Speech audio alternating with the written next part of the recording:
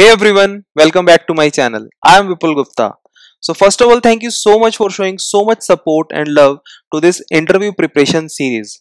I've been receiving so many messages on my LinkedIn and Instagram handle that it is helping you guys with your interview preparation. And it makes me feel so proud and glad at the same time that it is helping you guys to crack interviews.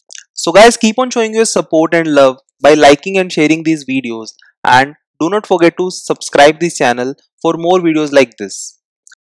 So guys, today I am back with another interview problem. In terms of complexity, we can say it is an easy problem. But easy problems are equally important, as whenever you are appearing for any online SQL test, so you can expect 20 to 30% of the easy problems. Also, this problem has been part of Meta's interview, so I thought of making a video on this. So let's get started. So first of all, let's understand the problem. The title of this problem is most lucrative products. So I'll be reading the problem for you guys. So basically in this problem, the ask is that you have been asked to find the 5 most lucrative products in terms of total revenue for the first half of 2022, that is from January to June. So based on the problem, let me make some quick notes for further reference. So as per the problem, in the final output, what do we want to print? We want to print the ID and the total revenue. So ID is the product ID.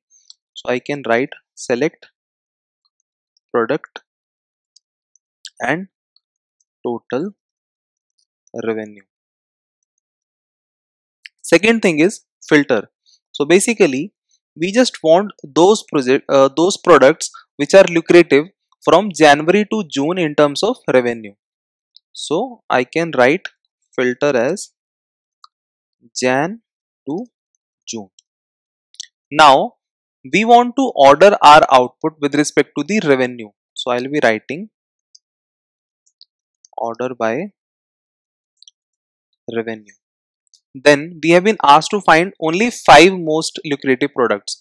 So I'll be writing the limit as 5, right? So now we are good with the pointers. Now quickly understand or explore the data set that we have. So in this problem, we just have only one data set. The name of the table is online underscore orders. So let's explore it quickly. So here we have 6 data points. The first one is product ID, then we have promotion ID, then we have cost in dollars, customer ID, date and units sold.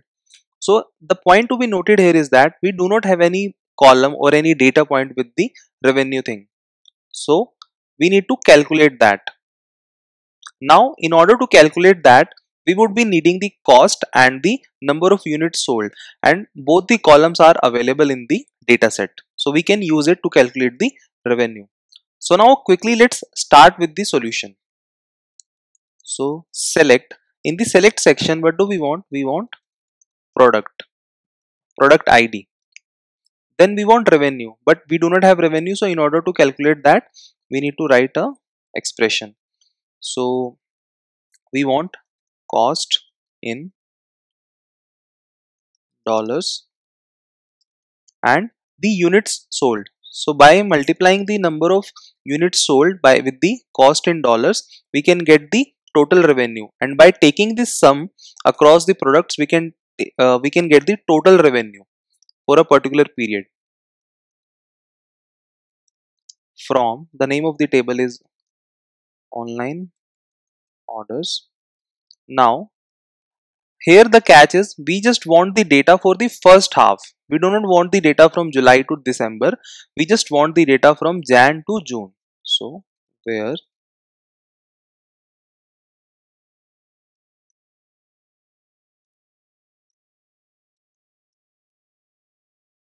and in this month function, we need to pass the date column. So month date. So by using this month function and passing the date as a parameter, we'll be getting the month number.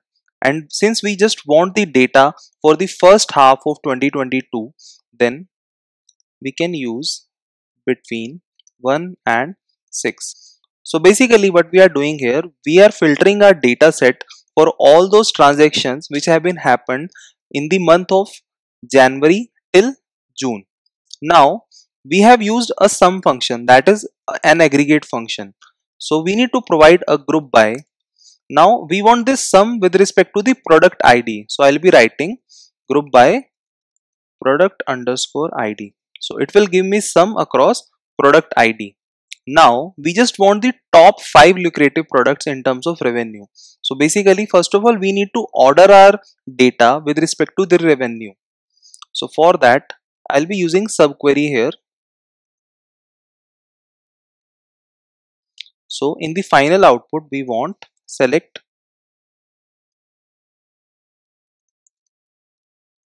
product underscore ID and revenue from.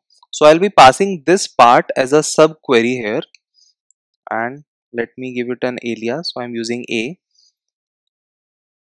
order by. I want to order this with respect to the revenue in the descending order. So I will be using order by revenue descending. And since we just want top 5 products, so I will be using limit here. So limit 5. Now let's execute this to see the output. Alright. So now in the output table, we are getting 5 products and the corresponding revenue. So this way we can implement a subquery and we can solve this problem. So guys, I hope you like this video, and if you like this video, please do share, keep on sharing this video, and do not forget to subscribe.